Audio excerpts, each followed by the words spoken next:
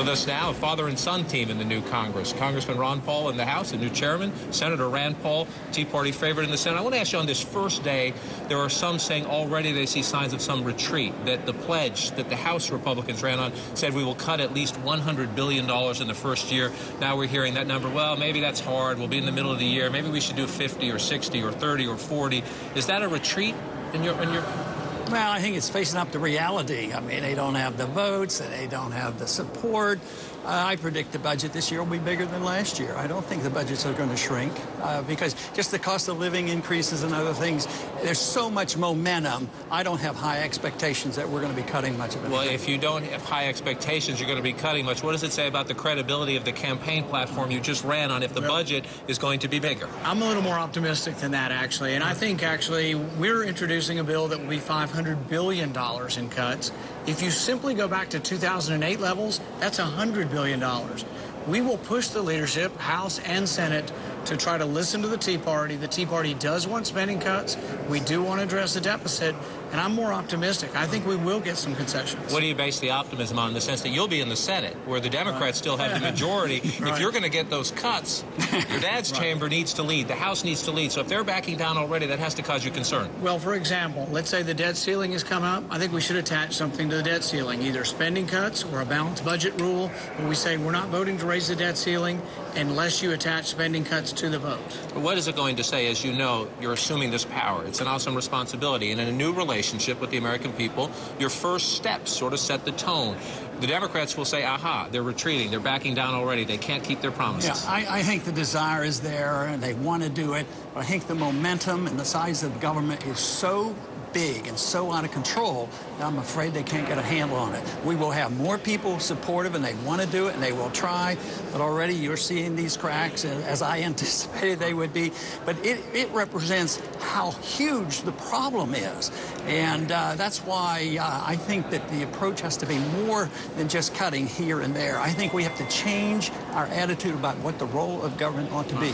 As long as we think we can police and run the world, as long as we think we can have endless welfare for everybody and nobody gets shortchanged, it won't work. What happens when you go home? You shock the establishment. You beat the Republican Party's establishment candidate in the primary with the support of the Tea Party. Grassroots people who are fed up at all the Republican spending. What happens when you go home and say, I'm sorry, I got there, I did my job, but the rest of the Republicans wouldn't help me? Well, I've told them throughout the whole campaign, everywhere I went, you're concerned about the debt. I'm not bringing you home any pork barrel spending. I'm not bringing you a new shiny building for Louisville or Lexington. We're out of money. People understand that. I ran on that, and I will continue to fight for that. But I'm more optimistic as to what we can do. There's 87 new Republicans in the House, and I think they steadfastly got the message that we have to reduce spending. And I think they will transmit that message, and I hope they don't cave in to the leadership who might want to compromise already.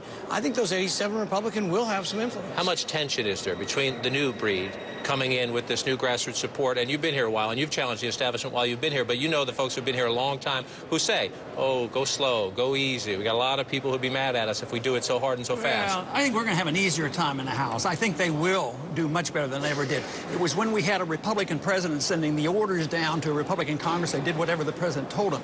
Now, when we with a Democratic president, it's very healthy to have a Republican House, which we had a Republican Senate. Then maybe we would have a much better chance. But no, I think the House, the people that have been in the House got the Tea Party message, and I think they're going to come in this direction. A big test is going to be on this raising the debt limit. That'll tell us a lot about how steadfast they're going to be. And if you want cuts to go along with raising the debt limit, let's be specific, people. What are we talking about? Because these are hard choices you have to make. You think the government is spending money it doesn't have. Are you talking about Pell Grants, reducing Pell Grants? You're talking about maybe limiting the amount of money that goes to medical research. What is it that has to be cut? But if you go to 2008 levels, that's $100 billion. You say across the board? Across the board is your baseline. And then Secretary of Gates has talked about $100 billion from military spending. The Debt Commission talked about $100 billion. Absolutely, you're going to have a compromise. You'll have to cut money from the military as well as from the domestic budget. That's the compromise that has to happen. You have to look across the board for spending And if cuts. 6 or 9 months the Republicans have not kept those promises, what should the American people think? They should kick them all out and send us all home. Well, I think they should kick the people out who voted incorrectly.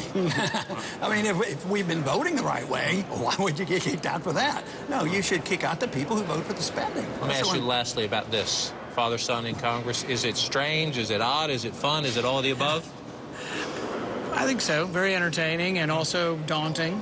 Well, you know what I've told him is that, you take your opportunities in politics and you go after seat, and when you have a chance, you win it. I said he took an opportunity, won a Senate seat, and someday he just might make it to the House of Representatives.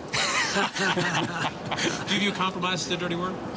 Well, Henry Clay was a great compromiser from Kentucky, but some of the things he compromised on weren't that good. He compromised on allowing slavery and the extension of slavery. So sometimes it's not right to compromise. I think you do stand for what you believe in, and people will respect you if you stand for what you believe in. I think we're at a point in our country where the debt really threatens the foundation of our country. And the people who voted for me, I think, want me to come up here and stand up for cutting spending. Senator Rand Paul, Congressman Rand Paul, I appreciate your time on this big day.